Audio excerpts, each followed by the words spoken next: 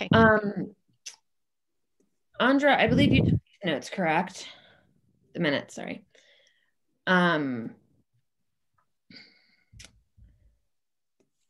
So I'm not sure where we are in terms of minute taking. Were we going by last names? I would offer to take notes since I've missed the last couple meetings, but unfortunately I've sustained a carpal tunnel type of injury recently, and I'd much rather not type. That seems fair. Sorry to hear that. Yeah, we were going alphabetically, but I think Jesse stepped in a little bit to help during the Duratio day.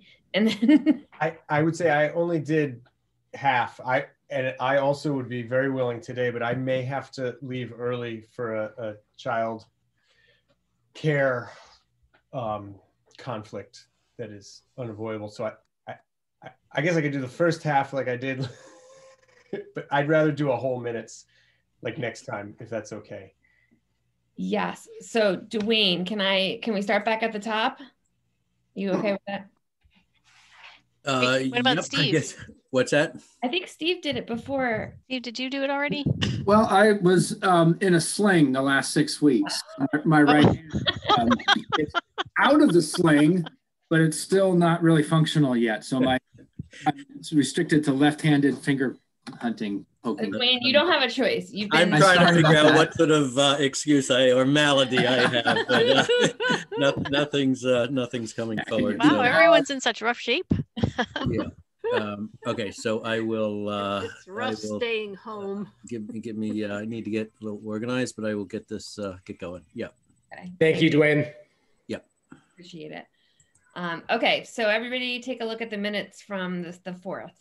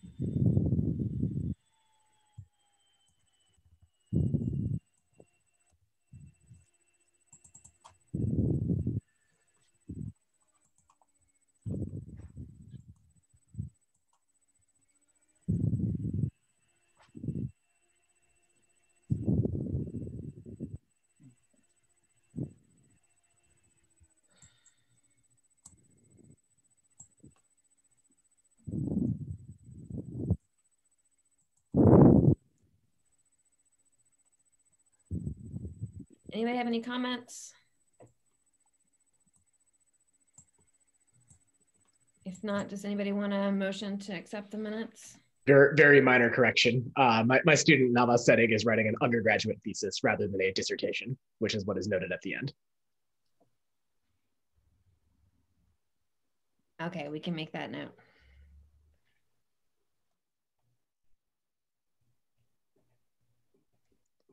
Got it.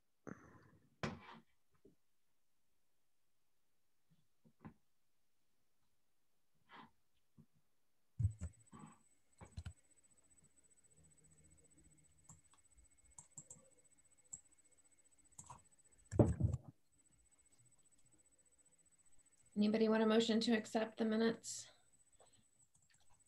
I move to accept the minutes. Thanks, Jesse. I'll second that.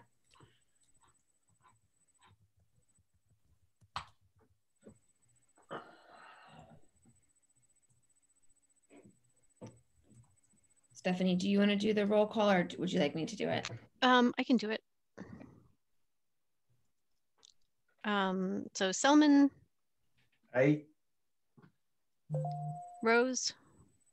Yep. Roof. Yes. Dumont. Yes. Breger. Yes. Drucker. Yes. Ravi Kumar. Abstaining.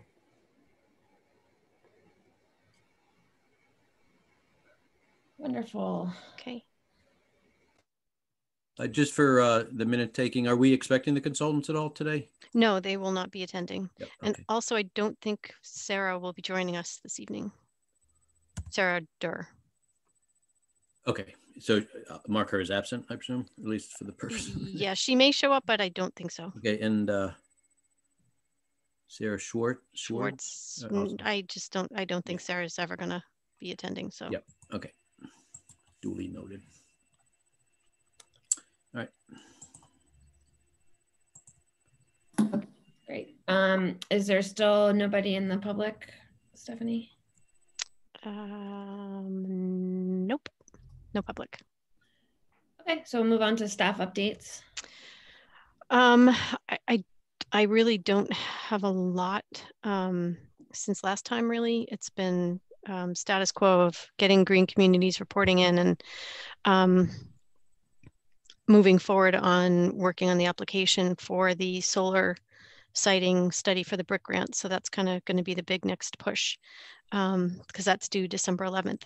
But other things that I'm involved in, I think, Andra and Darcy or Steve or Dwayne could all report out on, because there are things like CCA, which we've been doing, and the electrification effort are ongoing items. So other folks can report out on those. So I really don't, tonight, I just don't have anything. I have a headache. That's my malady. I won't put tonight. that in the minutes, okay? Yeah, thank you.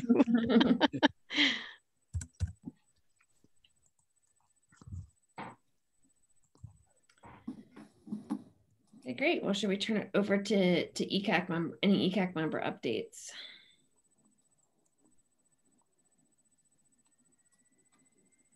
Yeah, Darcy. Oh, we had said that that I would forward people the budget information about the financial indicators and et cetera. So that's in the packet. The November 9th town council meeting covered that and basically went into, why we are going for level funding, et cetera. And the next step is the finance committee coming up with their guidelines. And we had talked about that the last time too. So the budget hearing is tomorrow. And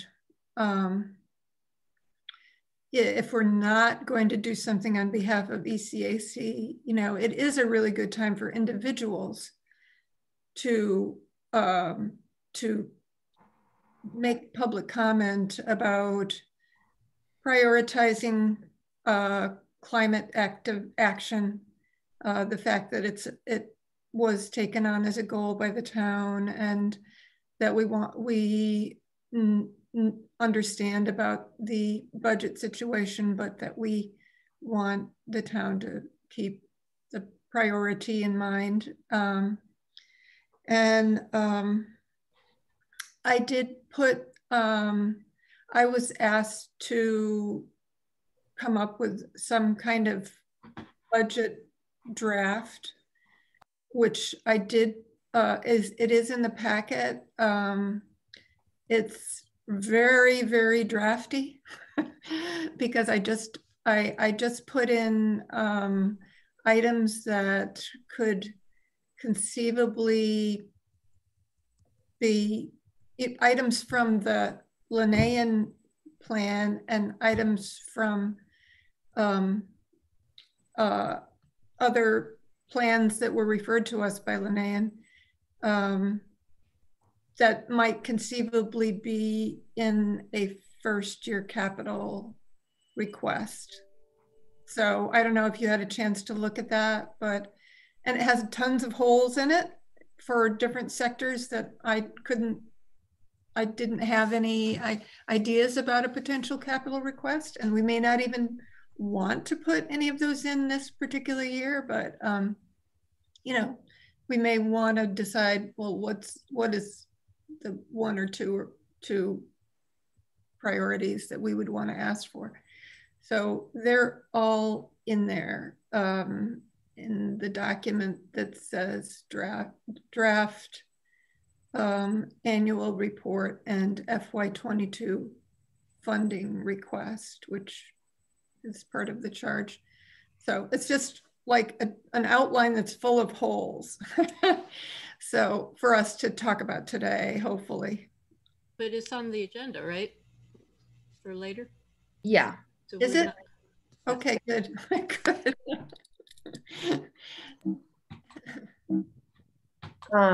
Yeah, great. Thanks, Darcy, for pulling that together.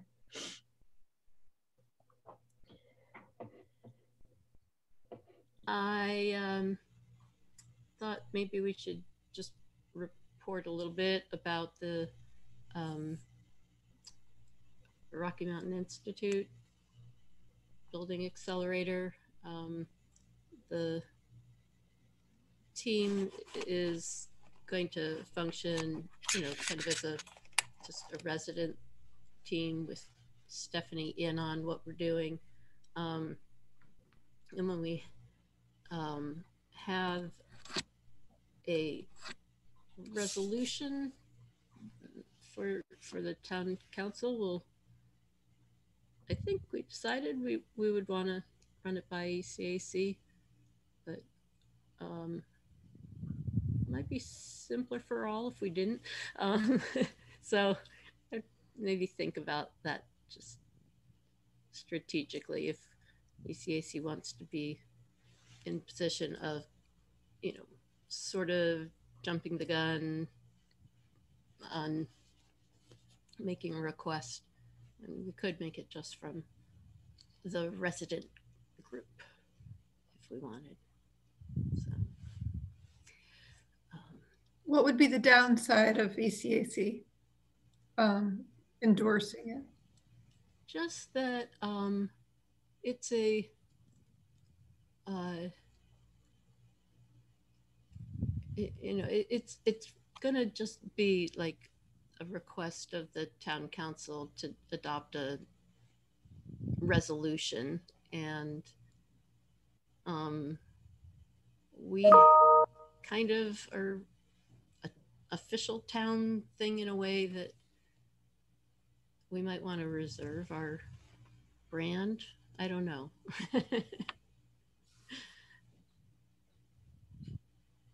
What do you think, Steve? I think there's a couple of options for ECAC. One is to endorse the effort that's done by the citizens group. The citizens group would bring it to ECAC. ECAC would, yep, we endorse that. The other would be that to work more closely with the citizens group and actually have it become something that ECAC adopts and ECAC sort of presents to town council. So that would involve a bit more work on ECAC's part. But it would have more of a stamp of the ECAC, I guess. Personally, I think that we've got plenty to do in ECAC in terms of putting together the climate action plan. So I would discourage us from trying to meddle too much into it, but perhaps an endorsement of something that is brought to the ECAC would be fairly quick and easy to do in this committee.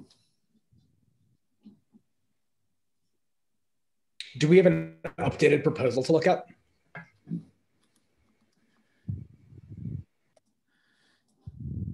We have a draft, I believe, and we were working on that last week. We have a meeting tomorrow, I believe, or Friday, I think.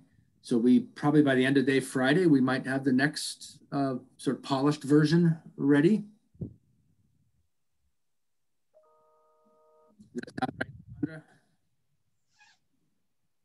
Yeah, so I just want to thank Steve and Andra and Stephanie for participating in these meetings. I know there's been a lot of them. So thank you for taking that time. Maybe we can look to, once the draft is ready, we can add that as an agenda item for an upcoming meeting to talk about a little more.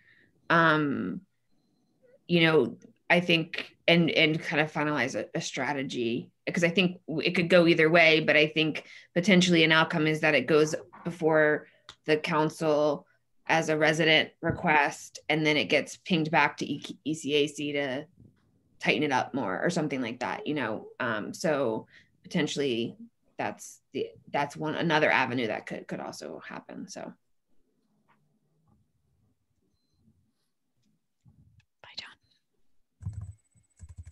Yeah, I agree. I suspect the town council would want ECAC opinion on it. So I thought if we endorsed it even before the citizen side brought it to town council, that might save a step. mm-hmm. And I feel like we've done that before, right? Maybe not with a resolution per se, but with a we did for the school PV proposal that Sunrise brought forward, I think. Yeah. Okay, that sounds good.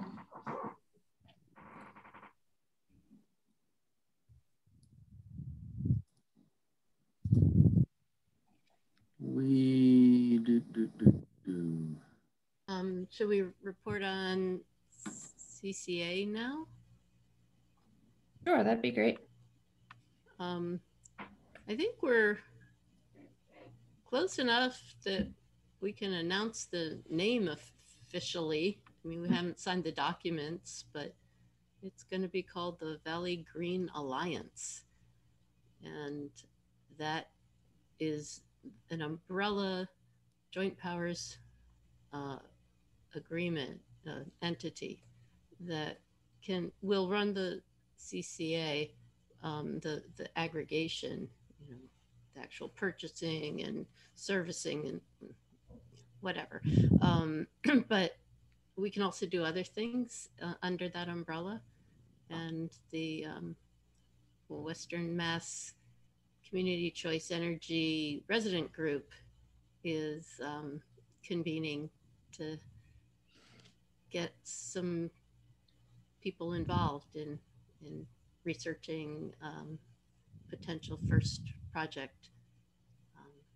Particularly interested in retrofits of multifamily affordable housing.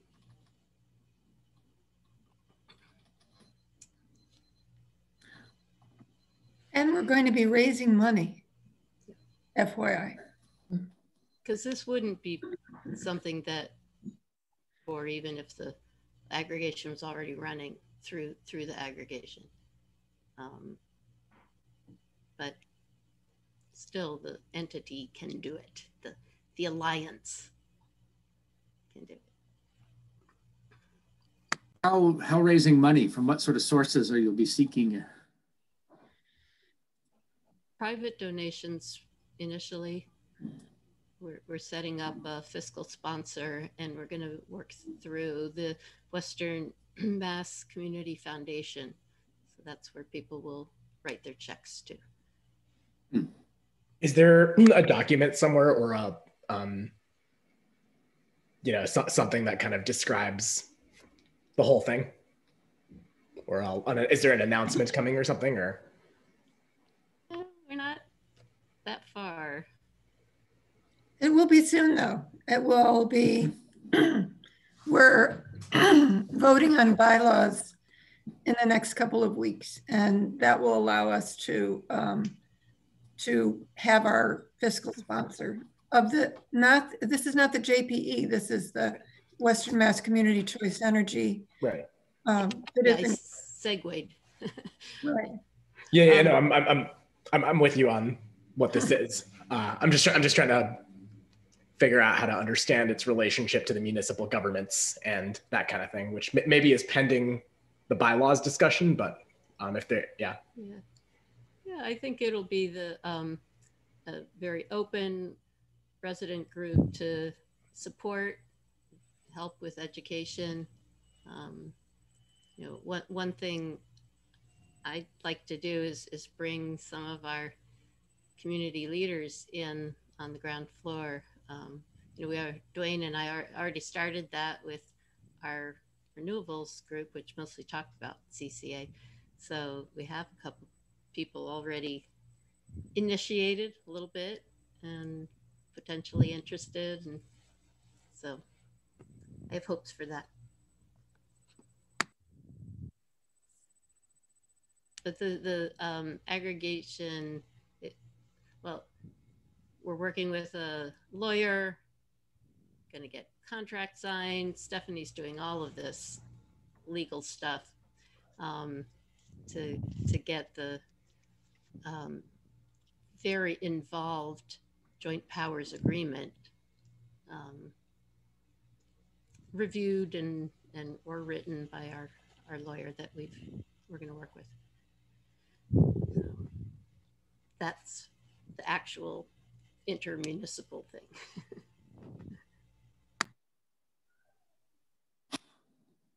Great. Anybody else? I just want to shout out Ashwin for moderating a great webinar last week. I wasn't able to stay for the whole thing, but I was able to listen in for a bit and thought it was really informative and hope that went well.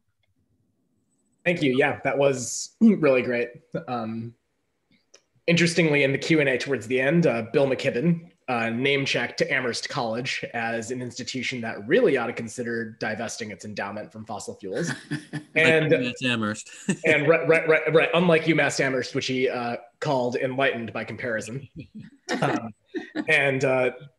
Today, Amherst College students, Amherst College Sunrise, which is now a thing that exists, published an op-ed calling for divestment from fossil fuels and also holdings that support incarceration. And they got a lot of other student groups to sign on. The Black Student Union and the Native and Indigenous Student Alliance, among a lot of other groups, co-signed, and it's getting a lot of traction. And a similar campaign at Amherst College did not find purchase in 2015, but given the circumstances, I think that this is fairly. I'm optimistic that this has a good shot at succeeding right now. So many peer institutions have already done so, and yeah, so that's other news from the Valley around climate stuff. Great. That's awesome. And I think we should just also maybe take a minute to recognize, I think our last meeting, it was the day after Election Day, and we were all feeling pretty, I don't know what the word is. But now we have a president-elect who, by all intents and purposes, is got the strongest climate platform that we've ever seen in a president, with a strong focus on environmental justice, and more importantly, a strong, progressive, active group of people that are going to push them to not only do what they say they're going to do, but do even more and better. So I think we're in a much better place than we were even at the start of the Obama administration's from a climate perspective. So I think that's great. And it was kind of what we were hoping for when we wrote our climate action goals, that we would have, action at the state and particularly at the federal level that would drive technology and funding and all of the things we need to actually be able to achieve our goals. So some positives.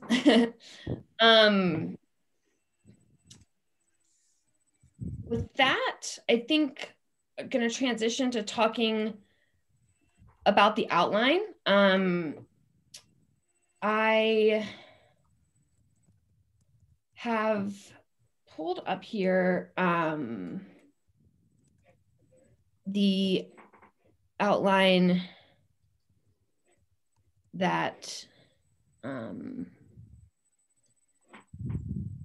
that Lauren shared, and I've added some initial comments.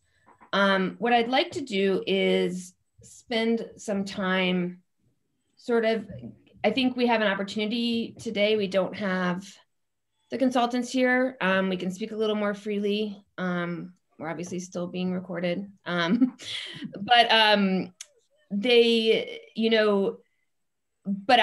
flip side of that, I think that a lot of us sent in comments, some of which Lauren addressed directly, some of which she didn't, and she probably has reasons why she didn't, but we can't hear from her about those reasons.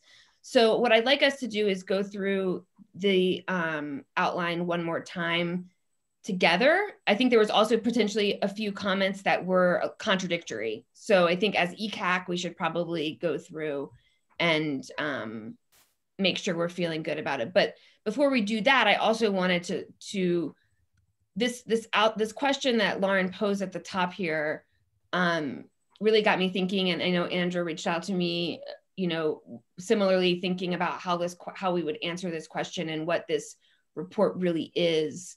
And so I jotted down a few thoughts here, because I think it's helpful to frame this so that we're not, so then the feedback we're giving to the outline fits within the frame of the document. So I'll just read this through a little bit, and then if I'm missing anything, I kind of have two questions at the end here. So I think, Laura, just for clarification, do we have this document, or is this in our packet, or are you showing this to us of your version? Yeah, so this is the outline, but the stuff in red is stuff that I added an hour ago. So okay. I did not have a chance to circulate it. No worries. Yep. So just a couple things for us to keep in mind about what this report, the CARP report, needs to do. In addition to really serving as the blueprint for the actions that we need to address our climate goals and resiliency needs in a way that attends to the issues of systematic racism and environmental justice, it's also got to meet the requirements of the MVP grant that funded it. And it also has to serve as a document that can be referred to for additional climate adaptation and mitigation funding from the state through the MVP program, and potentially through other means. So the document will have to be a bit more detailed and longer than perhaps maybe we would want it to be if it wasn't serving those two goals of really abiding by the requirements of the grant and then serving as this baseline for which more grants can be gotten. It also needs to, we sort of embarked on just the beginning of this process of bringing our community into a community ownership of our climate action work instead of just an engagement. And so this document will also continue to serve as that jumping off point for our own work as well as other work in the town, because I think we've already seen the benefits of this, of our community outreach process, or towards community ownership, I should say. And, I think we want to see that happening throughout the town in a much more integrated way. As ECAC, we're going to need to use this document for several things. One is to propose specific action and budget requests to the town council and to the town manager that help us achieve our climate action goals. To use this as a document that's going to help us continue working towards community ownership of our climate action work, coordinate with other town member bodies, support policy at the regional and state level, set annual goals and report on those in our annual reports.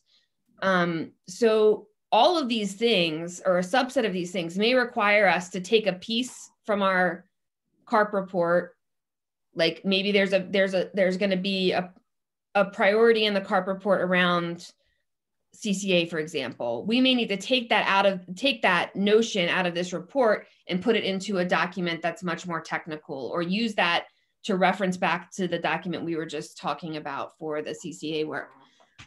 We also might want to make other smaller bite-sized documents to circulate and translate about certain issues.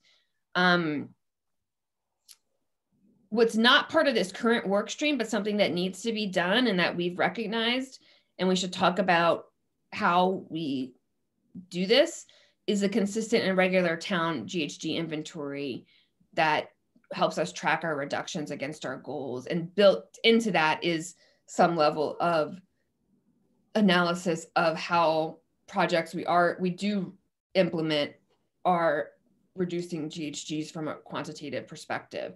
That's not part of this report. I mean, it's mentioned as something we need to do, but I think ECAC needs to think about how we support Stephanie and the town in doing that, because, you know, previously those inventories have been done because Stephanie has been able to get a free intern to do it. And so we probably need something, either a consistent internship or something a little bit more consistent to do that. So I say all this because I think what we want to do as we look through this outline is that what we need from ECAC is for the outline of this report. And then as the report's being developed, it needs to support our goals. And while everything in this document may not be relevant to ECAC, you know, there may be some things in this document that are more specific to resiliency work that we aren't touching on in our goals, or maybe more specific to the requirements of the grant. We want to be able to point back to this document for everything we do. We really want this document to be a secure sort of baseline for all of our work. So I just wanted to tee that up, and just double check that I'm not mixing some key goals. Yeah, Ashwin. Just a clarifying question, and this maybe feels like a silly point in all the process to ask this, and we've probably already discussed it, but as you mentioned, having other documents, like bite-sized kind of pieces that might be sort of like annexes to this that are but are separate, like about CCA, for example. Is there going to be some kind of like an interactive town website that people can use to navigate the plan rather than just like a PDF? And could that then be the place where those bite-sized links would live?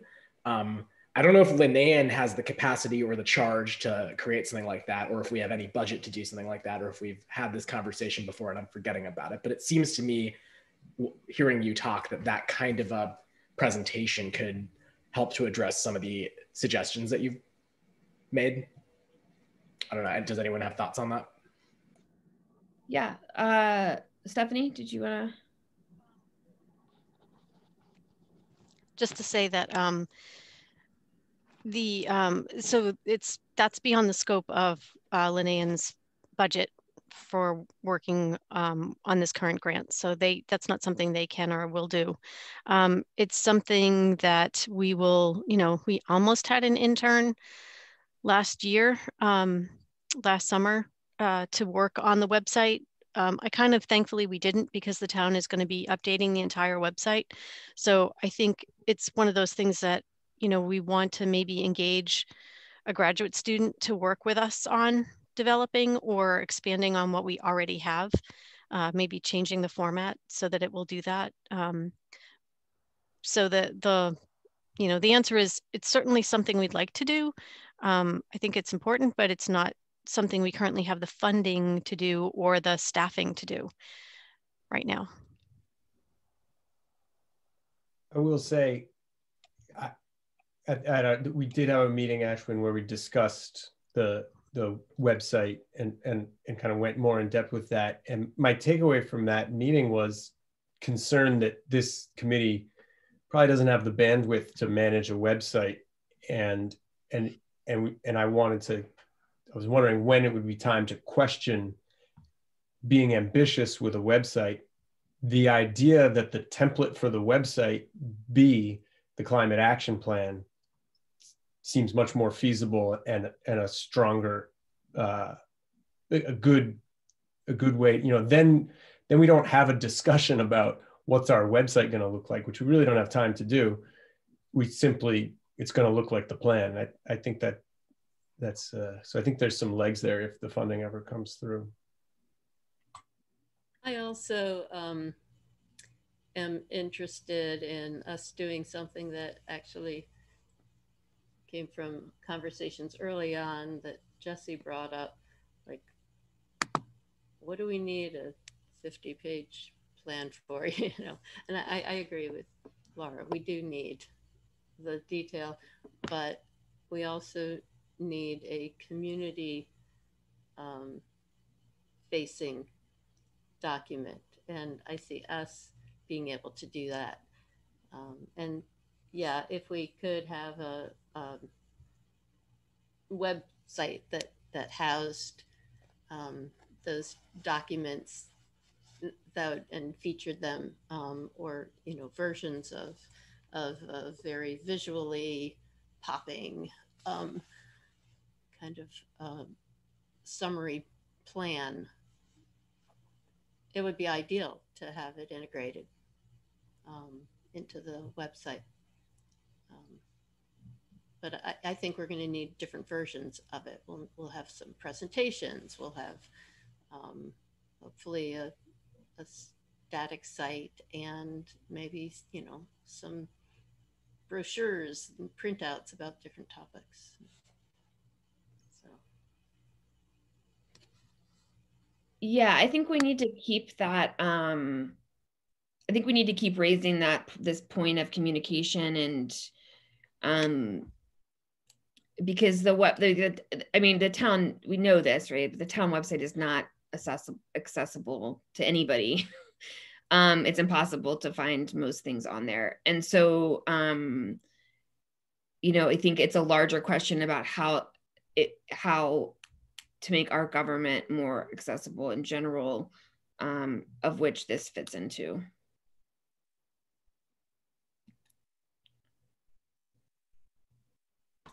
So one other thing of the question of what's missing or what additions, one notion that I'm very happy to be voted out of this idea, but I want to put on the table is, as well as including metrics for the benchmarking, the science, if there's any way for us to kind of acknowledge the gravitas of what we're doing, and this sort of, I think, like a call to action, so cultural benchmarking of saying, this is the kind of participation we have now, this is the kind of participation we want, some inspiration, some of these more hard to measure but potentially measurable things. And I was thinking about it today, looking at this, and at what point do we as a society kind of admit that we have a problem, and is this the right place? Like, do we need to be more political and careful in this plan, or is part of this plan have some shake it up language in it, and is that an appropriate kind of goal that this plan needs to serve, is to rattle some cages, make some people uncomfortable, and kind of, I don't know what the end of that sentence is. I want to put that idea out there. Please outvote it if it's not appropriate, but I don't know how to not say it. And I think, Jesse, I think this is maybe this first question about the letter from ECAC. I think that's where we have a lot of leverage to do that. So I think we should talk about that at that point, because I was thinking about that as well. Like, what can we say to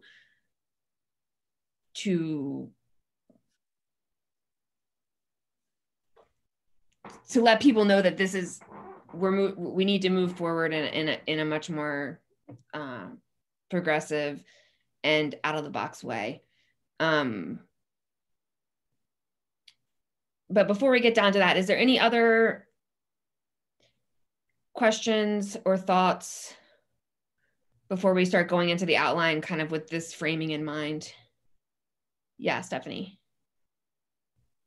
I just want to follow up on what Jesse said. I think I like the idea of you stating something in your letter at the beginning. I also do think that this whole, the whole community leader involvement is going to be, the process that was gone through is going to be part of the document. And I think that there will probably be I anticipate some language to what specifically Jesse is referring. So I anticipate that there will be language in the document, but I do think you as a body sort of introducing it right up front is powerful. That's just my input.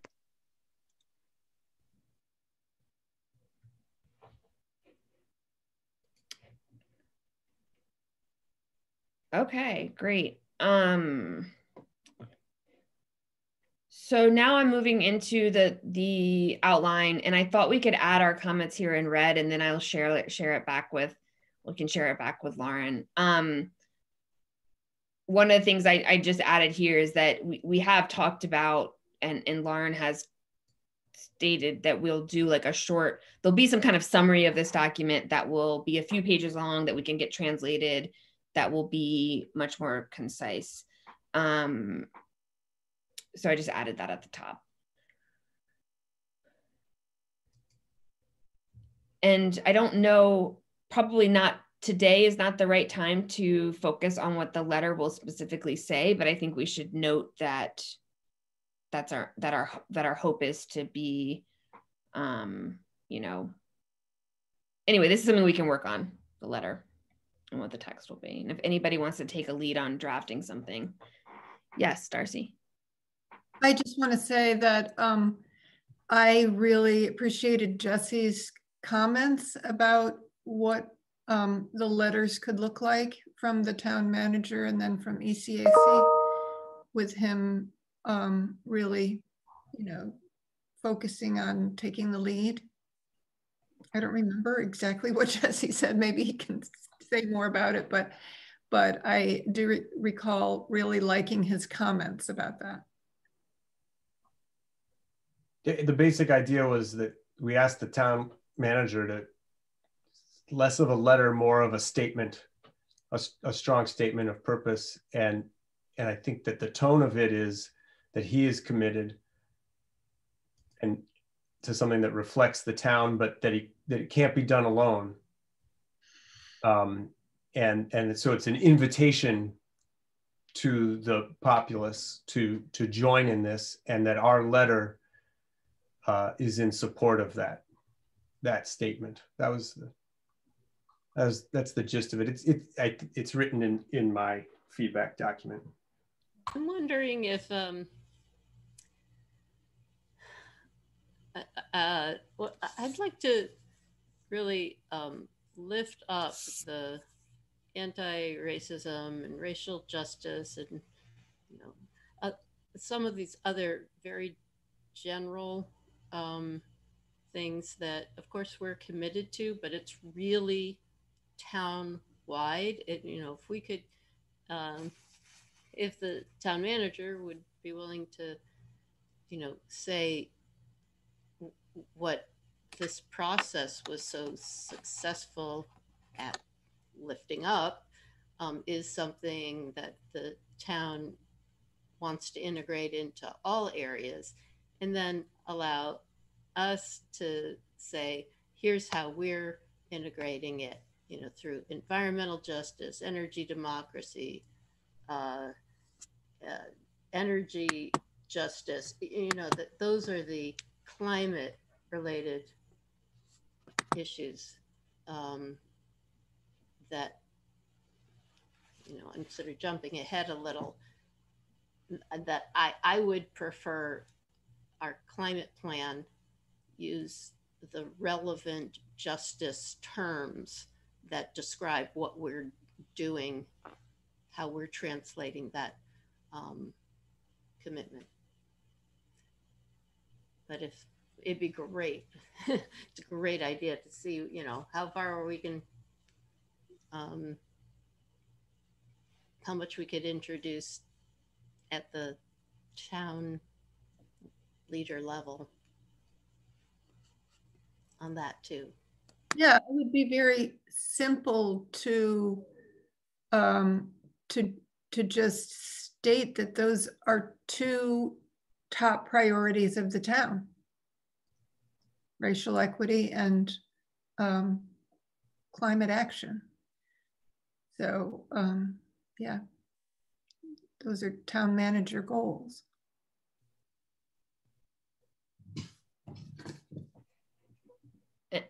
I think in terms of, you know, I think as we've talked about before, you know, we want to be careful not to overpromise things we can't deliver as ECAC. And so one thought would be that we we write our ECAC letter and then we send it to the town manager and say, this is what ECAC is going to put in. And we would request that you and sort of give him some thoughts on how he can make a strong statement of purpose related to that. Is there another entity in town that is working on racial justice and social economic diversity, equity issues? There's the Human Rights Commission, I believe. There may be others, but it seems like there ought to be something that's going to work and develop principles and standards that then would feed into every town committee and every town department to guide their work in a different way going forward. It shouldn't be up to the ECAC to sort of set these broad standards on racial justice and that sort of thing. It should be a different group, I believe. I could answer that. The new committee that was set up in response to Black Lives Matter concerns is having its first meeting tomorrow, and they're going to be coming back with a report about police funding priorities by the end of January, and then by the end of June they're going to make a recommendation about whether or not there should be some kind of permanent oversight or something like oversight, police oversight / racial equity type of committee. So it's a temporary committee, but it's looking at whether there should be a permanent committee. And it's seven people of color, or no, 6 people of color, and right now 1 non-person of color. Yeah, Ashwin. Thanks for that update, Darcy. I've been following the politics around the launch of that committee recently.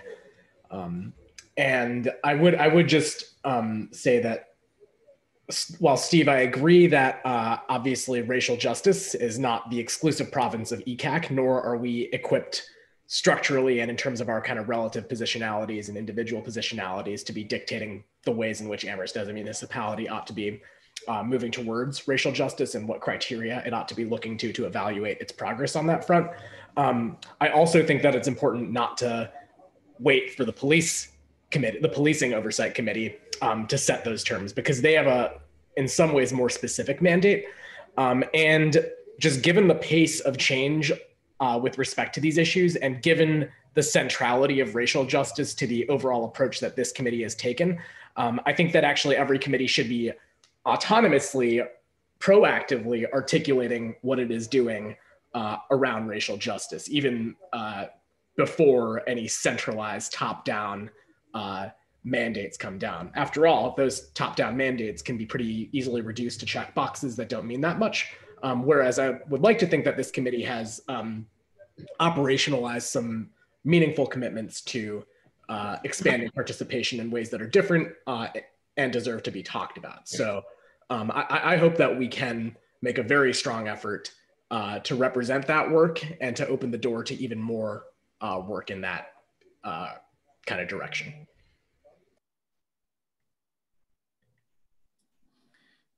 Yes, I agree with that. It doesn't, and it sounds like this new committee may not be exactly kind of what I was hoping. That would have a broader vision.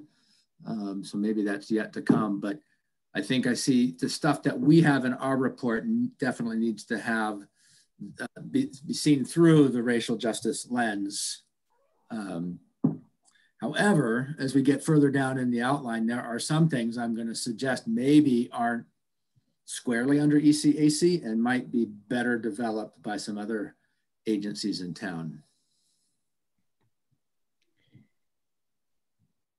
Yeah, thanks for that. I think that's a good, I think that's a good way to think about it, because I think we've been doing a lot a lot of work, not nearly enough work, but we've been doing a lot of work. And I think we can be seen as a example of how you do apply the lens. It's not means we're gonna, it doesn't mean we're gonna get it right. It doesn't mean we don't still have a committee of mostly white people, and it doesn't mean we don't have a lot of work to do. But I think, you know, just like I think we talk about the need, or we talked last time about the need for, it's not, we're not, when we talk about the need for funding for staff roles, for example, related to this work, we're not talking about the need of having a sustainability office off to the side, right? It needs to be integrated. And there's the same is true with racial justice issues, right? It needs to be integrated in every facet of the town. And so that's, I think we're sort of talking about how those intersections I think we need to talk about how those intersections play out. But if there's things here that really would be better, I think we also have to be realistic about what our bandwidth is. And if there are things that would be better suited to be done by another committee for which we can provide information to and push in the right direction, then we should do that too. So maybe there's a section of this report that just covers things, or an annex of this report that just covers things that came up in our process that we think needs to be handled potentially by other folks. But again, this document is not everything in this document is going to be something that ECAC needs to do. But ECAC needs to, I think everything we want to do should be somehow reflected in this document through either the principles or the priorities. I think the nuanced language, for me at least, or the important language is not, we think that thing is important too. It's the success of what we're talking about and what we have specifically been charged with absolutely hinges on the success of racial and social justice issues. They cannot be done separately, and they will rely on one another. To me, that's the crux of it. And that, you know, and I think it's important to link their success together, rather than say, oh, I believe in this, I believe in that, I believe in that. Yeah, that's a good way to frame it. Okay. So it's 5:30 and we want to make sure we touch on the budget items in the annual report, of which this will all feed into, as well as maybe talk through some of the priorities for task group meetings. Although I think most of that is meant to be shared for Linnean, but I think potentially at some point, maybe we should go over it together as well. Do folks have any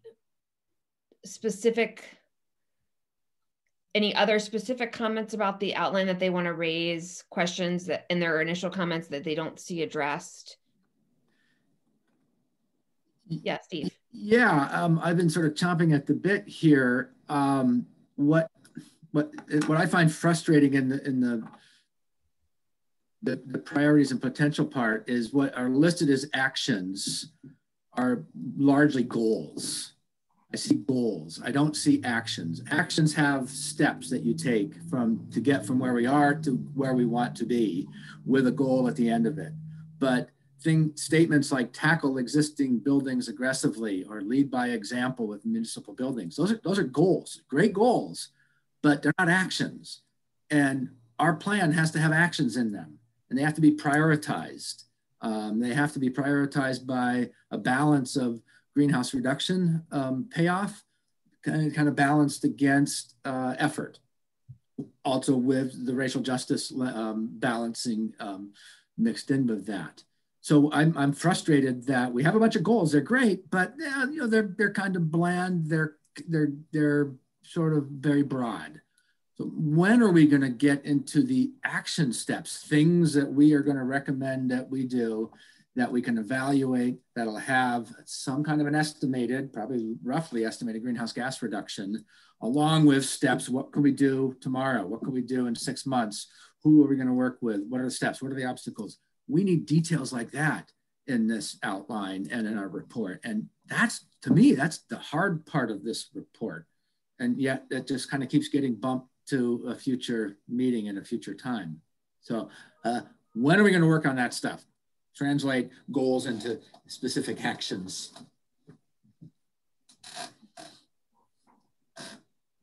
I'll quickly say that Sarah and I had the same realization as we started sorting through the buildings groups, and we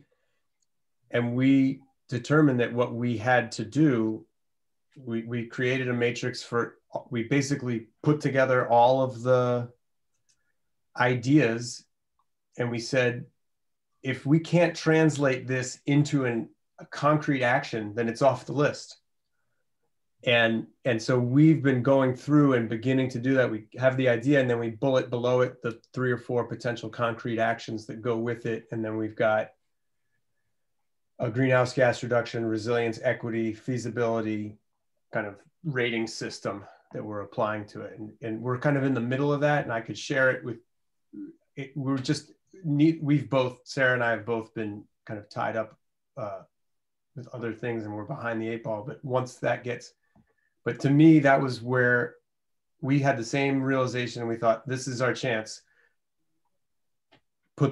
We just have to do it and give it and push it right back to Lene and say, organize all these ideas. Yeah, Dwayne. Yeah, I'd just say I had a similar reaction or thoughts as Steve outlined and put forward. I did, I'd focus obviously on the renewable one, but then also really got into the land use one as well. I don't think you can talk about solar without talking about land use, and I didn't see that connection. I did, it just did some, just in those very specific sections, did some track changes, which I just sent you, Laura, just because I'm not going to spend the time sort of reading through my edits, but just some ideas of some additional sections to add to this, getting to sort of more the idea of some more action oriented items. I didn't see anything here about actually trying to not necessarily in this report, it's beyond Linnean's scope, obviously, but, I suggested an action should be, let's measure our renewable energy supply potential. Where can solar go in Amherst? And how are we going to, as we try to, either through the CCA or other means, how is the town going to consider the use of renewable energy credits and carbon offsets in this plan, and meeting our goals to the extent that we're not going to generate all the energy we need within our borders, and some actions and particular analysis on really how are we going to strategically support the thermal markets, renewable thermal, and build those markets up in Massachusetts. And then in the land area, not that it was my area, but I think we really need to think about, again, beyond maybe this report, but set up some method to really establish priorities and guidelines for solar siting in the town, and then be proactive in town in some way to designate solar siting opportunities to build out and offer solar siting opportunities for developers, as opposed to waiting for developers to come in and tell us where they want to put their solar projects.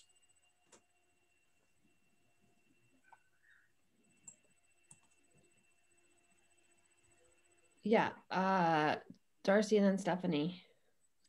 Yeah, I just felt like the the title of the section, the overall title, the potential, what was the title of it? I think that we had given a lot of feedback that that we shouldn't, that we should talk more about not yet language of potential, use long-term actions or whatever. And I think that language was changed below, but it wasn't changed in the title. But I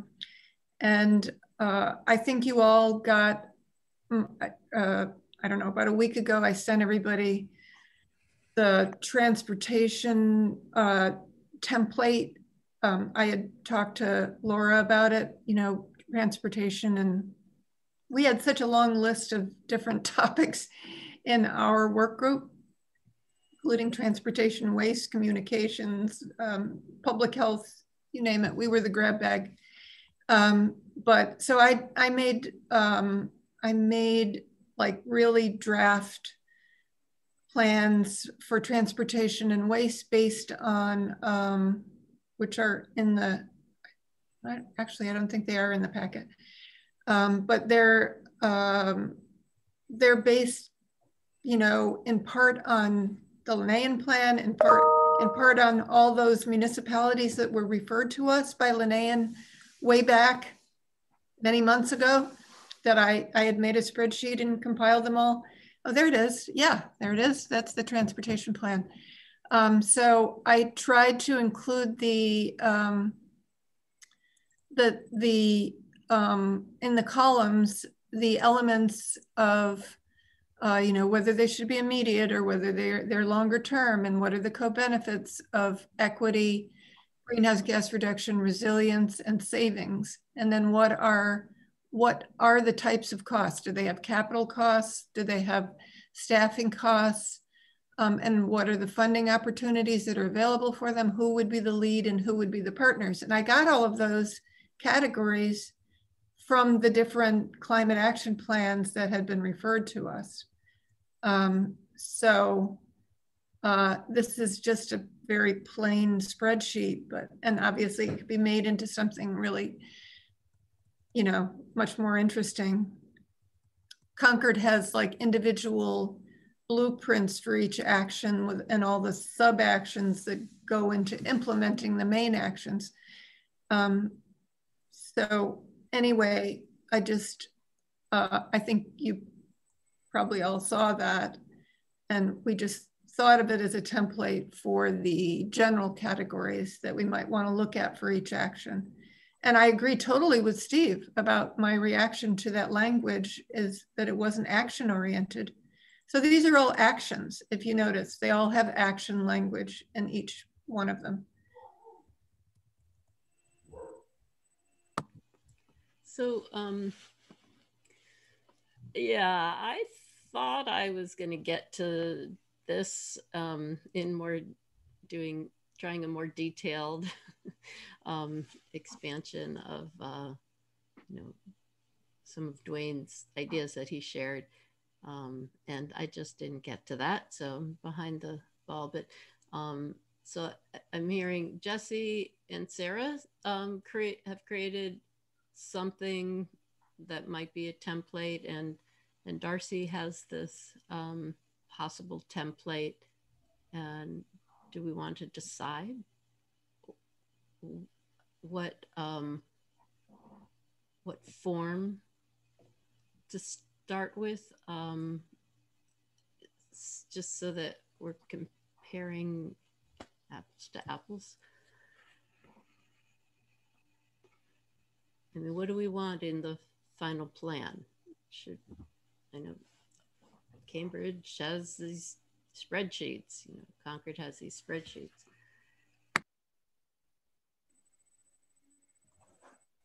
I was under the impression that Linnaean was going to be providing us with more specific actions, and I've sort of been waiting for that. I may be mistaken. Maybe it's up to us, as you have started, Darcy and Jesse, for us to come up with specific actions. But can somebody help me clarify whether it's us or Linnea that's supposed to come up with the bulk of these specific actions?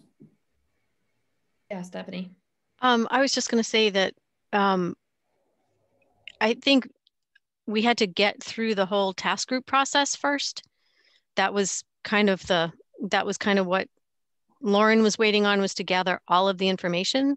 So right now she's synthesizing through all of the notes that were taken from those meetings, and pulling actions from that. But I don't think it hurts, as the co-chairs of the meetings. I think what you're all doing is great and would be useful and helpful, and ensure that you get information that you want to, that you want to include in the report is in there. So I think, I think it's really a combination of both.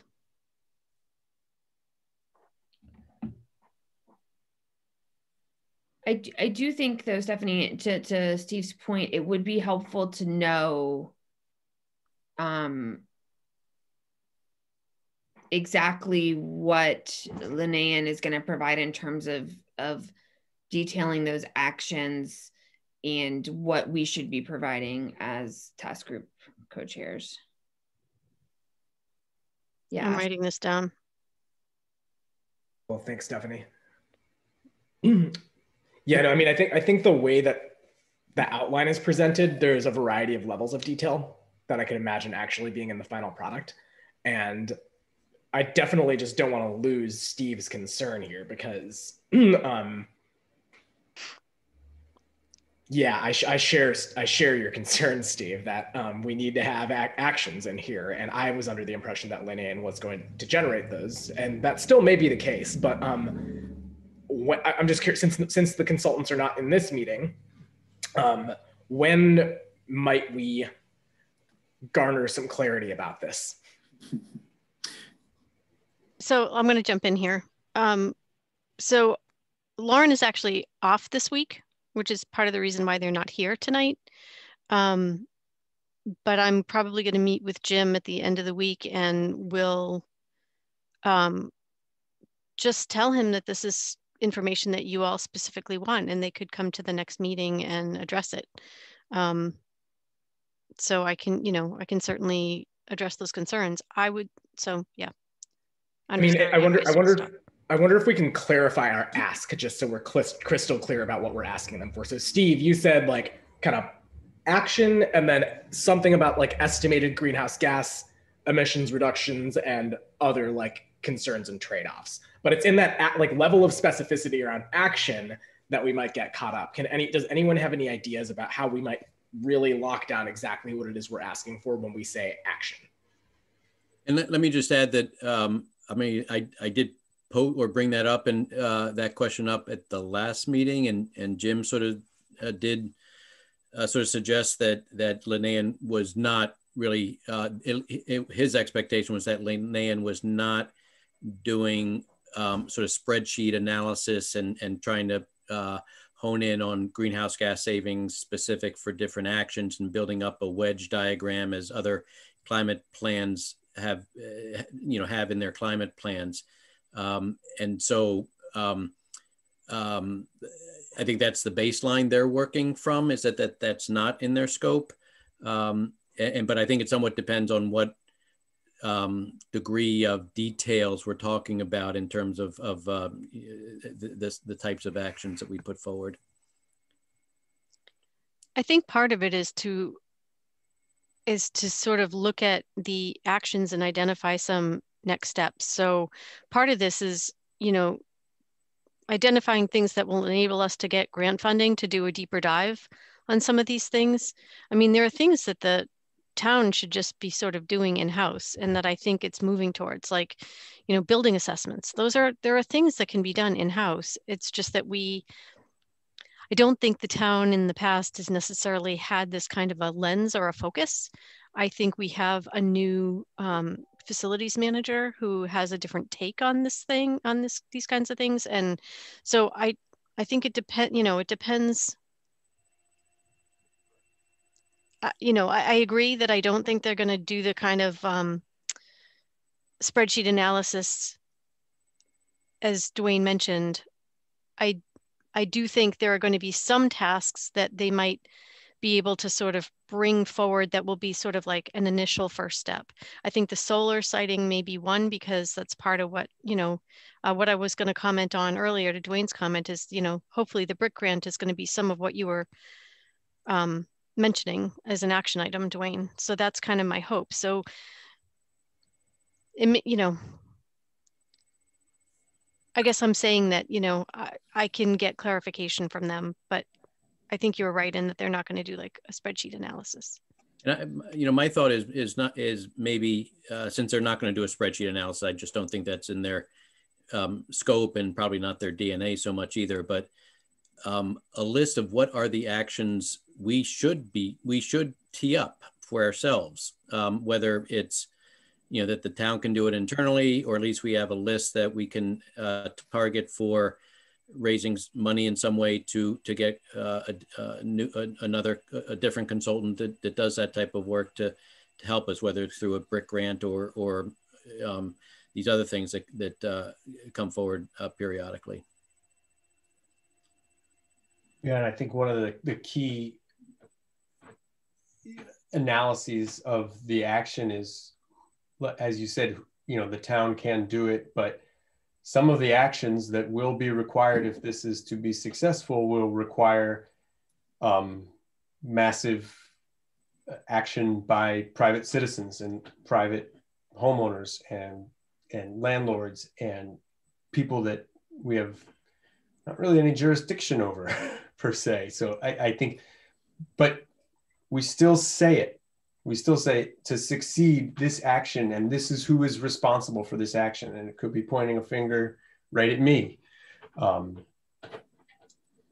we have to have some town-based planning.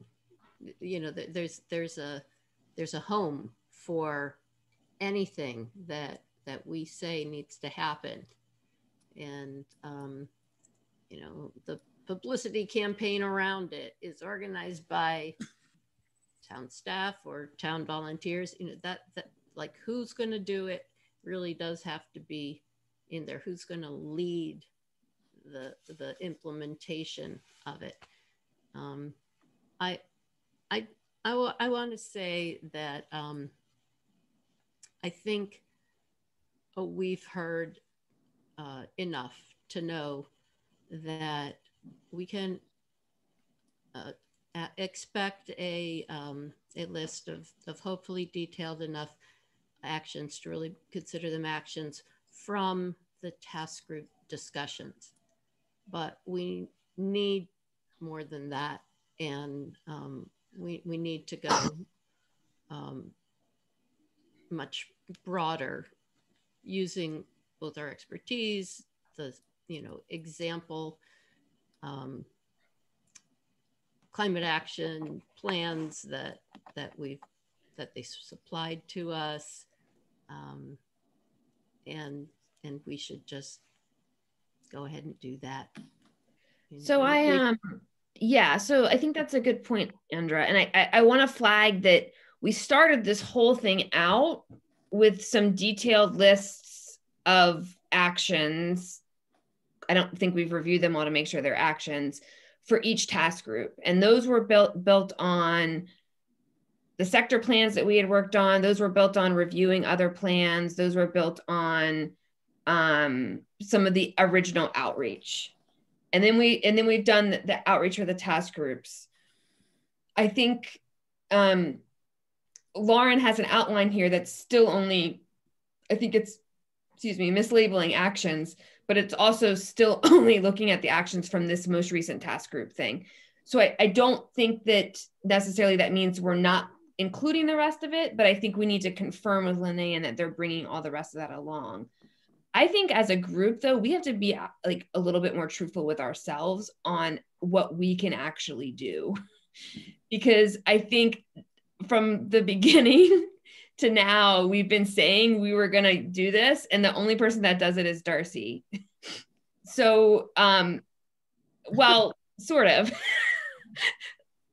So I think we've got to figure out a better,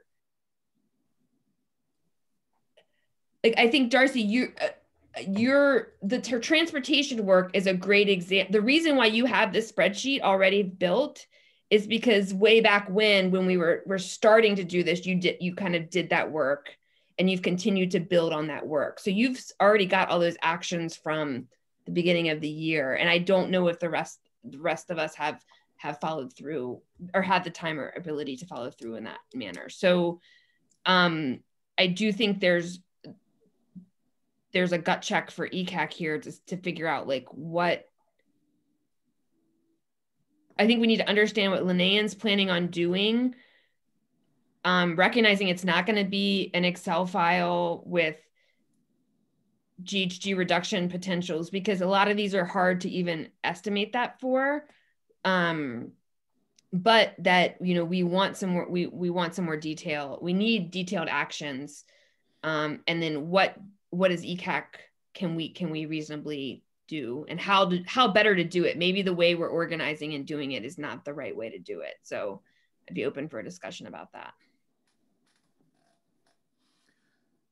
What we're trying to do here is not on the cutting edge. Many other communities in Massachusetts and across the states and the world have created climate action plans, some of them many years ago.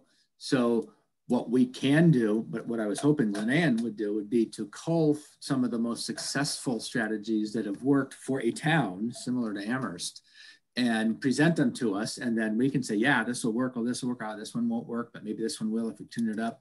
That's what I was hoping for. So then at least to shorten our homework. I mean, yes, we can go to all the climate action plans that are out there and pick and cull from them and steal the best and adapt them to Amherst. But I was hoping that Linnea would short circuit that with their experience, having helped develop a bunch of climate action plans and have worked with other towns.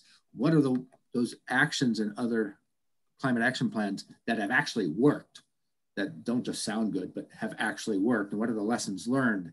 And therefore we could then adopt those. You're right, Laura. I think I feel like I could do more of that. I wish I could. I will try. But I'm hoping that the purpose of Linnea is to bring some of that experience and expertise and provide us at least with some of that material for us then to take the next steps, including those spreadsheet analysis. I don't expect them to do it. At least give us something to start with.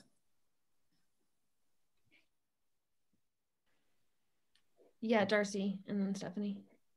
Yeah, I think that we kind of had this conversation at our last meeting, and we did decide that we were going to come back to this meeting with looking at our sector-based plans and coming up with what we thought should be the actions, partly because we want to put together a budget request, but just generally. So half of us did that. I mean, half of the work groups, if Jesse and Sarah are, in process, and Laura and I did it. And so I don't think it's an impossibility for us to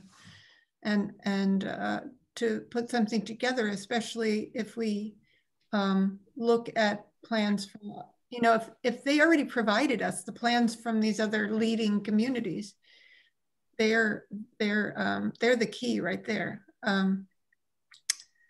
That's my thought anyway. I think particularly if I really don't think it would be our responsibility to format and Andre, you had mentioned coming up with a coordinated effort throughout the ECAC to present this back to Linnea. And I think we get done as much as we can get done, and then we throw it back in their laps and they sort it out. But I think they would benefit from seeing our lists, and I think it's worth, I'd like to try to finish up our list and get it to them. But I do agree with Steve in essence of I'm still waiting to see what is being proposed. Like, still needing something to react to, so that we can, I kind of feel like we are the client, and we haven't, and I know that I think the reality is like they're, because of the doing this the right way, the kind of the outcomes, which is a very white word, maybe, is what we're all craving, and we haven't gotten to that piece of it yet. So I guess I think maybe we'll see this coming up pretty soon.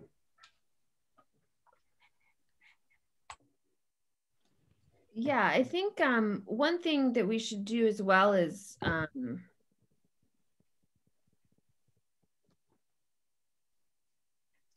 anyway, sorry, go ahead, Stephanie. I just quickly wanted to say, and not a lot really, I mostly just want you all to talk, but I just did want to say that, you know, there's a lot of information, and I really do think you need to give them some time. You know, they just got through the task group process. This climate action plan is not the only thing they're working on. They have other clients and other projects that they're working on. So I kind of feel like a little bit, I think I would really like you to trust them a little bit more and give them a little time. Lauren is doing her best to start to pull things together, and she certainly is clear on some of the things you're asking for. So I just want to say that, because I don't think the other information has been lost. I think she's literally just trying to include what happened in the task group process. So there's that piece I just wanted to say.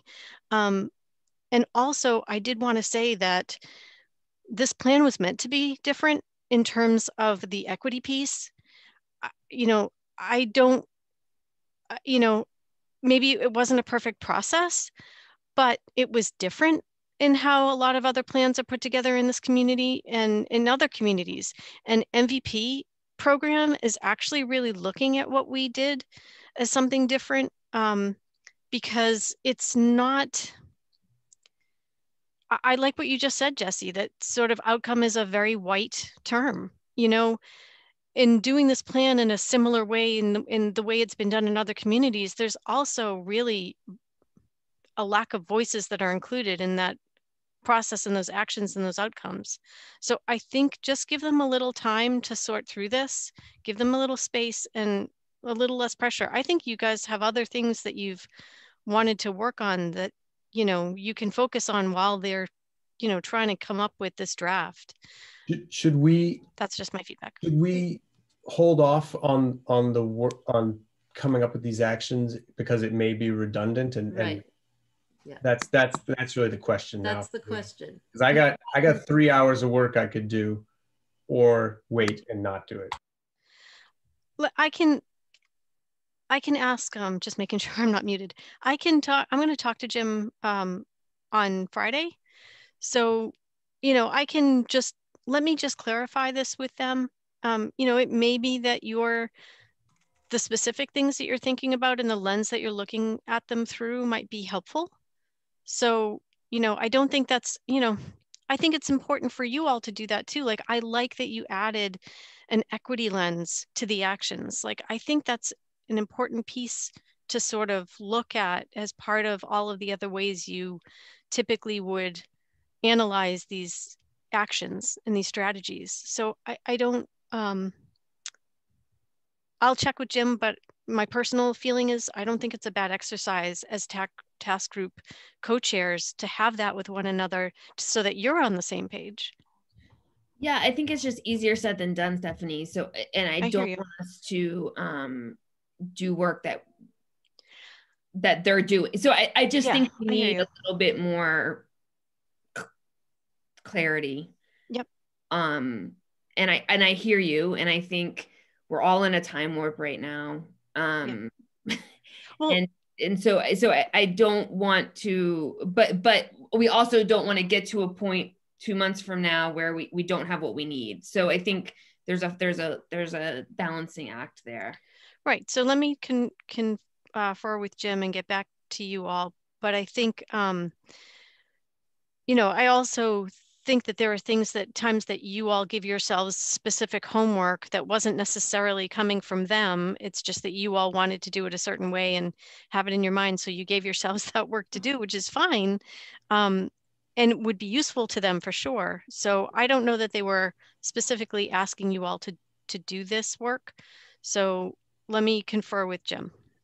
So a way to be more specific, as Ashwin was asking for, is to clarify how much of the actions that they will be culling and pulling out are going to be focused on what came out of the task groups, and how much are they going to provide us with the kind of guidance like Steve was talking about, what's worked, what have some of the outcomes been based on the model climate plans. Learn they know more about that, and let's use best practice. And are they going to do that too? And I would add, and could you ask them, how are they going to organize the plan to indicate that that at least some of the actions listed are going to amount to 25% emissions reductions by 2025? I don't know that they're going to get to that, Darcy, specifically. That's what we just said earlier about the whole spreadsheet analysis. But wasn't that a priority that we had put forward? I think, yeah. I have talked to them about the goals that you all have identified, and I think I need to just confer with Jim about that. It may be like the first step, so the 25%, but let me just confer with Jim. Wayne? Yeah, I would. I think it is important to have something in the report about getting to 25% by 2025. Maybe it's not a wedge diagram, but it's some sense of, across the various different sectors in the town, this is where, and with some backup in their action items of what sectors in the town, if it's through the CCA or electrification, energy efficiency programs, where is it reasonable to expect those reductions to come from? But then what I was also going to add, and I'm trying to think this through, but I think it might also make sense to think about the town divided in both one municipal part of the town, which I'm not sure about but we do in some way have some control over, albeit it's a relatively small amount of our emissions. But then, as Steve mentioned, we don't have jurisdiction over the people and the businesses of the town. So, I'd like to really see what Linnane can come up with, maybe culling from other action plans and experiences in other towns of not so much, technical solutions that we need, heat pumps, but what are the programmatic incentives? These things are expensive. I mean, business as usual, it's just not going to happen by itself. So what's the promotional campaigns? What are the community actions, community organizations, community and potential pilots that we could kind of think of that we will definitely need some support to do, but we can take action in a pilot and attract state or stimulus funds to get some money to actually pilot something new that's innovative in terms of programmatic ways of delivering this transition, that's different than just waiting for it to happen, because it's not going to happen very quickly amongst the large majority of the town that we don't have jurisdiction over, unless there's some of these campaigns or outreach or stimulus activities to really get the ball moving. So I just want to jump in real quick about things like the CCA effort. The town in of itself, as you all have pointed out, we don't have control over a big piece of our pie, right? 40% is the residential sector. Another big chunk is UMass. We don't have control over either of those, but your 25% references them as well. So you're talking about collaboration with UMass, but then in the residential sector, you're talking about opportunities like CCA that are going to be the things that will drive this forward. So, you know, I think those pieces are there.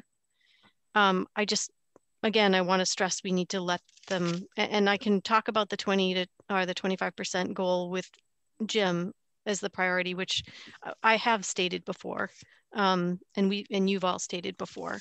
So I've got plenty to tell him, but every time people say clarify, you're all sort of saying clarify, and then you're giving me a huge list of things that aren't as clear. So go ahead, Ashwin. Okay, yes. So I absolutely hear what you're saying, Stephanie, about sort of trusting the process, trusting Linnea, letting them actually put this together so that we can respond to it. I actually had a number of kind of laundry list things and concerns that I was going to anxiously voice. They were very similar to what Dwayne just said, actually. But I just want to reframe this maybe, and this might help when you talk to Linnea, in terms of an answer to Lauren's question about the voice of this document, rather than just listing stuff, right? So basically, yeah, we do have a plan that followed a different process. We do have outcomes that are not framed necessarily in terms of how much greenhouse gas reduction we're going to get by 2025, although we do perhaps want to see some language around that, so we can think about it.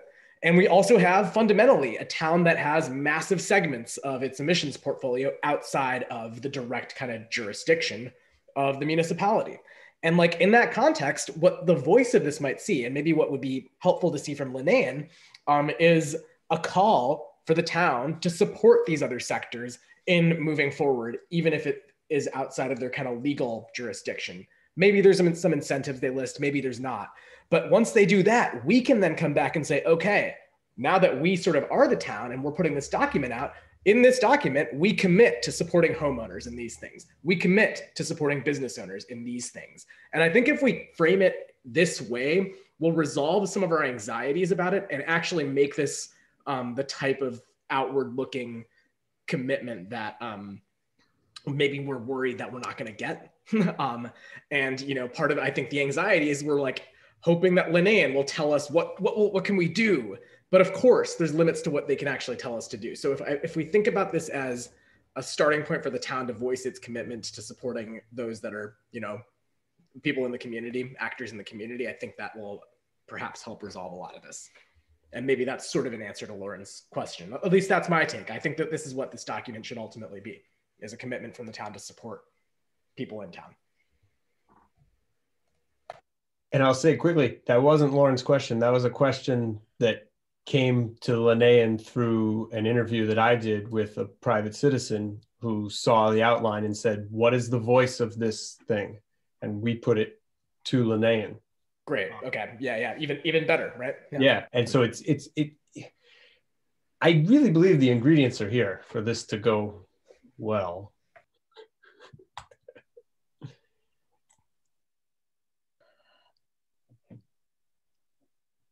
Okay, well, I think that was a fruitful and helpful discussion. And I think we're all feeling anxiety about this.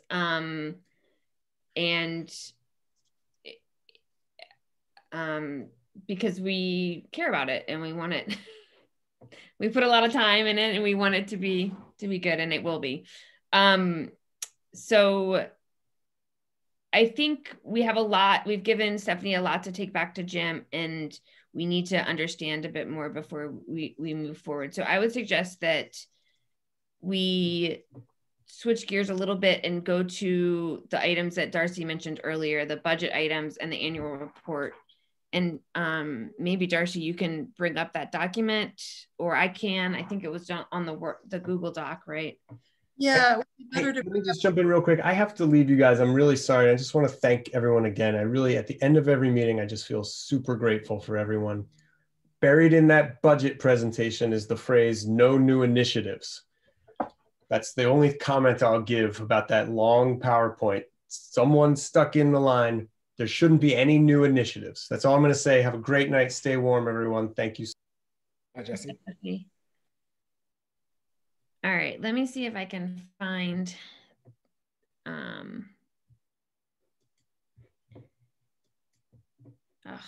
sorry.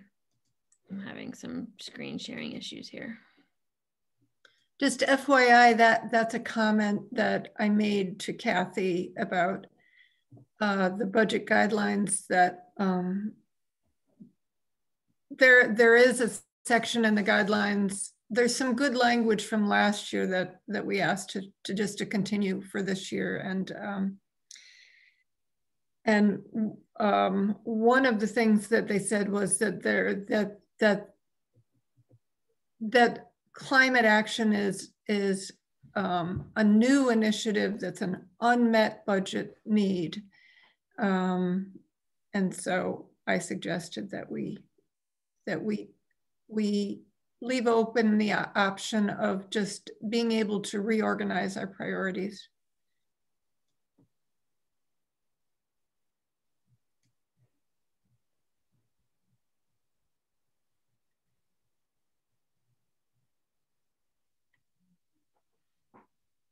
Okay, Darcy or Andra, do you want to speak to this?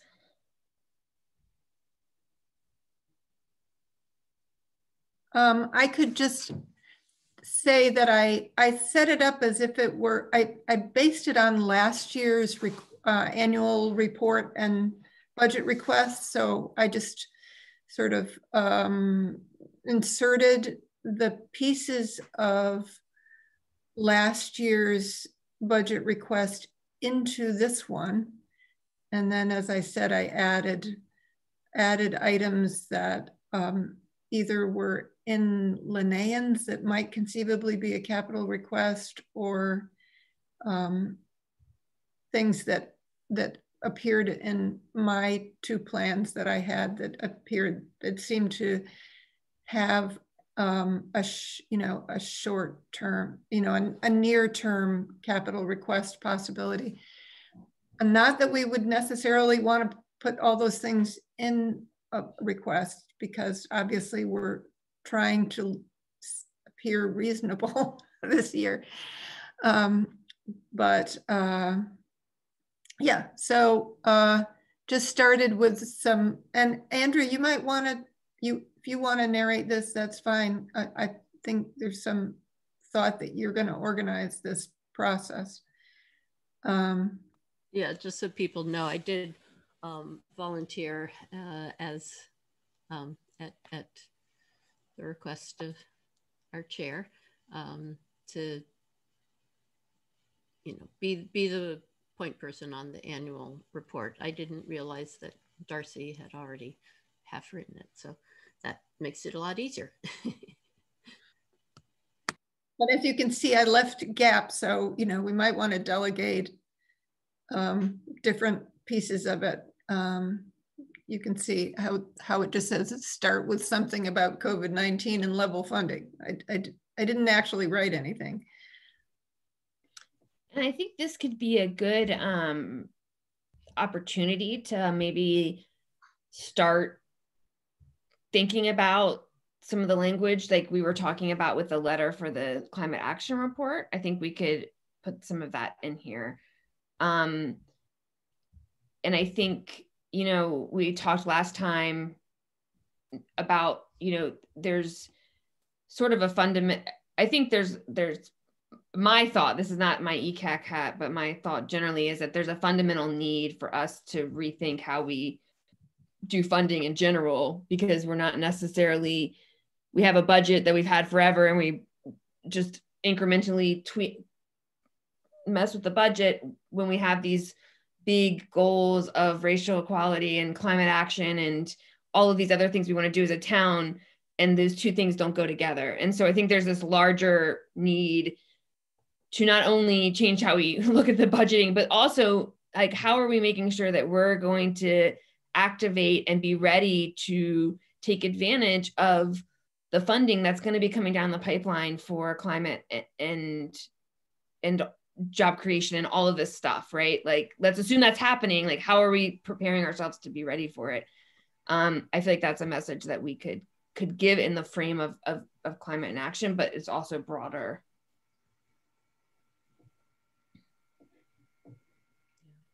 So these are the 5 bullets of the things that are in our charge of what we need to report on annually.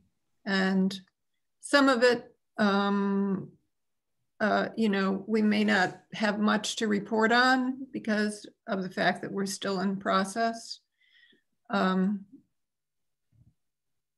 Anyway, all kind of self-explanatory here.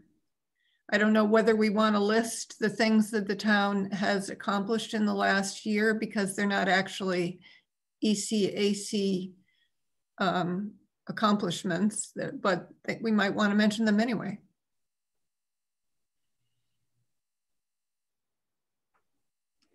I think that we could commend our sustainability coordinator for her work and other departments that have done things. I did want to just jump in and say too that yes, and I've said this all along, we are a team. This is a collaboration, and that I really would like us to stop sort of identify. It feels very us and them to me, and I have to say that doesn't really feel good because I feel like the work that I do supports the work that you do. The work that you do supports the work that I do. And I would like us to think of those things together. And if there are things that get accomplished that are all for this ultimate goal, I think we should definitely applaud and support them no matter who does them. That's just sort of my take. Yeah, I was just looking at the specific language that it said. Measures taken to, well, yeah, so I guess I'd assumed it meant measures ECAC had taken, but yes, agreed. You are part of ECAC, Stephanie. Well, I think, I mean, I would flip that another way, Stephanie. You know, I think that you do an incredible amount of work. And, you know, I think we need to frame this as this is all of the things we've been able to accomplish because Stephanie is so proactive and hardworking and she's getting stuff done, right? Like I think this is an opportunity to flag that as well as flag the need for even more support around this work, because that's going to need to be a big part of the climate action plan. I know we're being recorded right now, but my personal opinion, speaking as a private citizen, is that we should fire cops and hire more people like Stephanie, right? And to the extent that this document can advance that objective, I think we should make that a thing, you know? And Stephanie, you probably could list quite a few more on here. That this was just off the top of my head, so I'm sure that you know of more stuff to add to the list. Yeah, I can take a look. I think it's fine that we list steps that have been taken within the town that are progress towards our goal, and certainly don't imply that ECAC has been the reason these steps have been taken or takes credit for it. And along those lines, we may also ask for reports from the 2 colleges and the university. What steps have they taken? Because all the steps, even though ECAC hasn't had anything to do with those, they are still things that lead us towards our goal. And I think that's important to include in this kind of a document.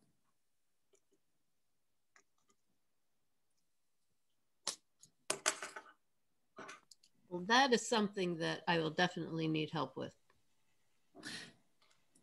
Yes, I think I could give you a report for Hampshire College, and there would be others. Dwayne might know who we could check in with for a quick report from UMass. And that would be me.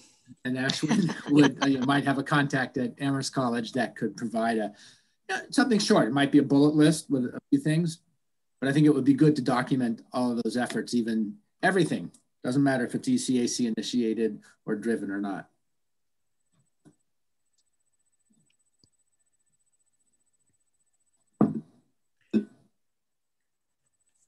I think we can be frank, though, with all the work that Stephanie has done. There's not enough Stephanie. There's not enough Stephanie, and the stark reality is that we're not close to going at the pace we need. to get to our goals, and also to get it out to, you know, beyond the institutions, beyond the municipal government, and into a whole community-based effort. And that's, I think, where the action plan, the carbon plan, is really going to be, you know, the document that's going to help us be prepared and to lead that effort.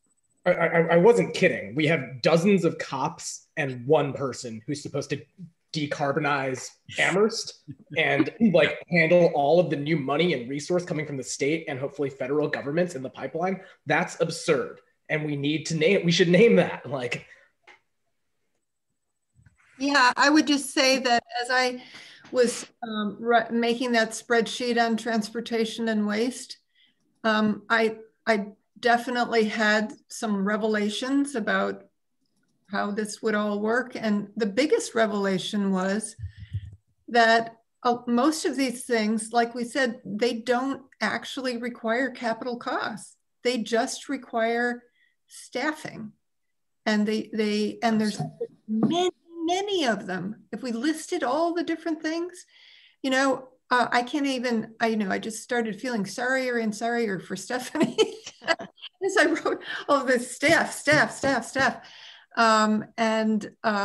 So yeah, I don't see any way around, you know, like elevating Stephanie to a director position and adding like another coordinator or however it would work. But we needed, it was apparent to me that we need a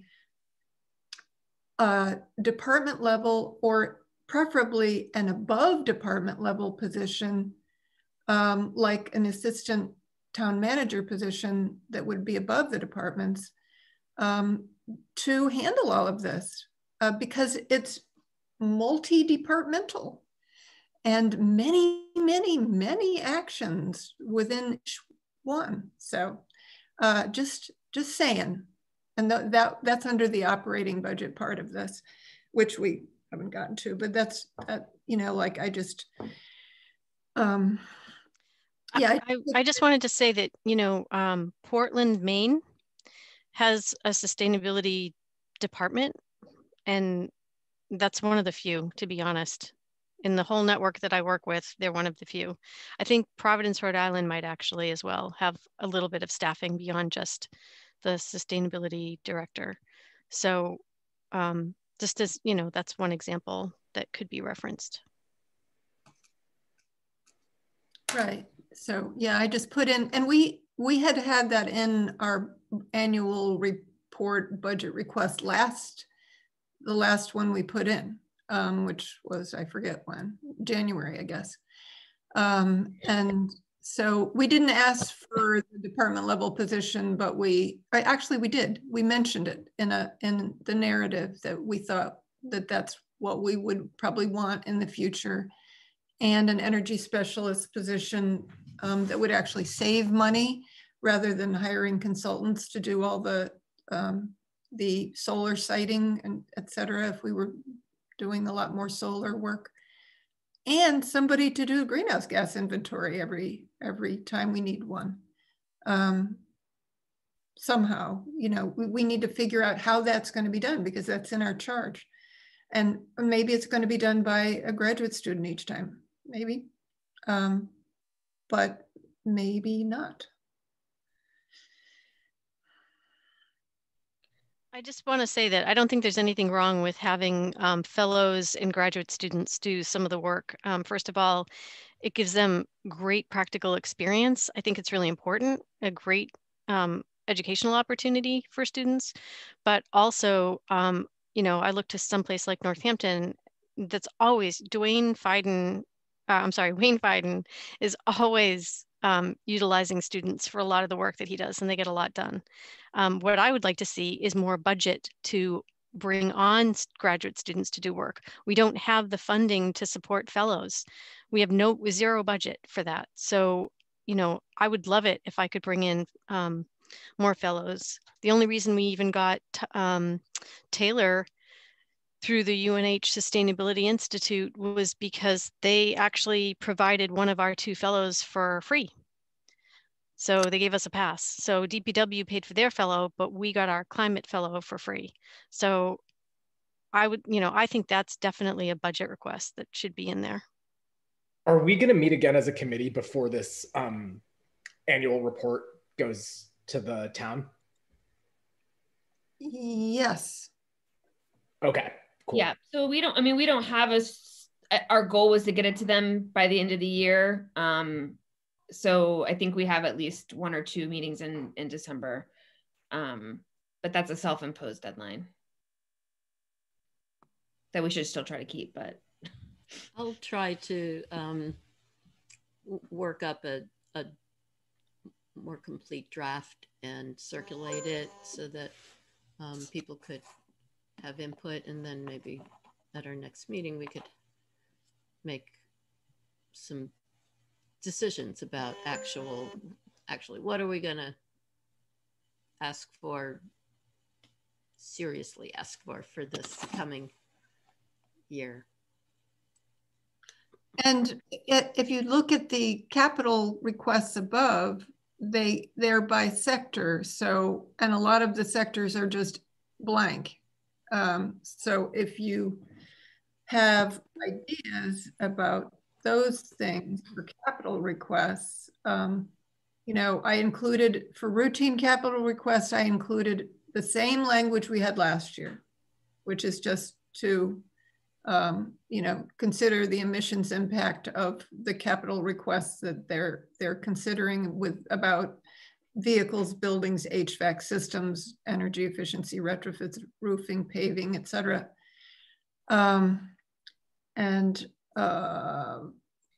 Then we have a few things under buildings. Are you doing that, Andra, or is Laura? Can you scroll down a little bit? Yeah. So yeah, buildings. I'm not completely sure that incentives come under the capital budget. But like Dwayne was saying earlier, a lot of what we are going to be thinking about is different incentives for landlords and businesses and residents to retrofit existing buildings.